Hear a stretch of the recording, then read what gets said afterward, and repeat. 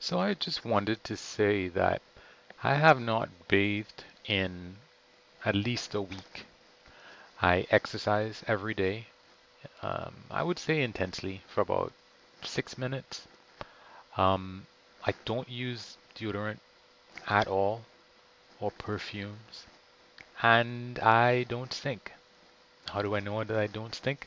Because I just touched my underarms and that it doesn't stink.